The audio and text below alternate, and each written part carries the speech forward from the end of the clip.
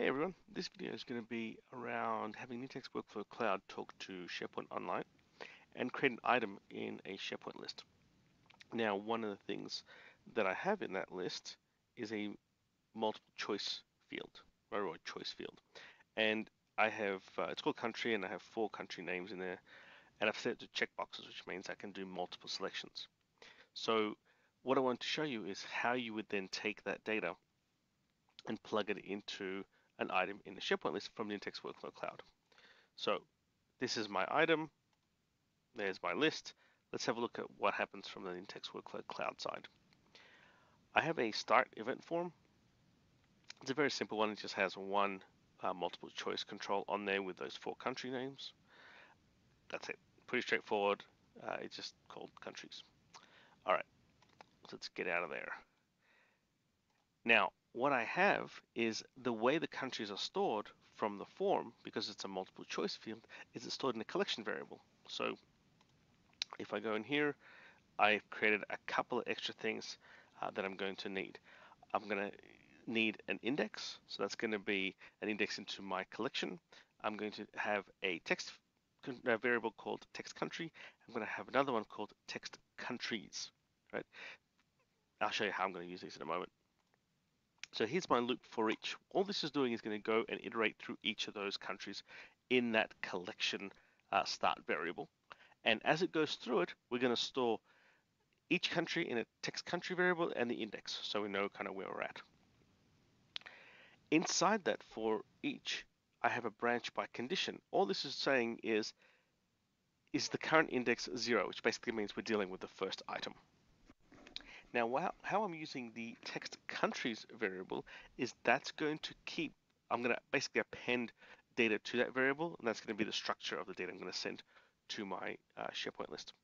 So if it is the first item we're dealing with, I'm logging some information, but I'm creating a text string, and all I'm doing is storing the text country variable into text countries. So it's basically like initializing the text countries variable.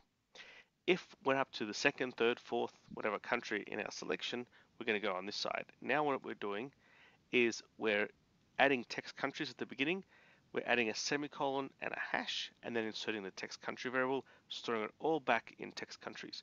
So that is the structure that SharePoint requires for a multiple choice field when you're updating that particular type of field on the SharePoint list item. Once that's done, text countries will have the data that we need, right? So for example, be UK semicolon hash, US semicolon hash, Malaysia, etc. And then when we go to our create item action, or create an item action, there's my Office 365 connection. You'll see my site URL in a moment, my list name, no folder path because I'm doing it in the default. I'm just storing the current workflow instance ID in the title, and for the country, I'm using text countries. So let's have a look at how this works. So we're going to go over here.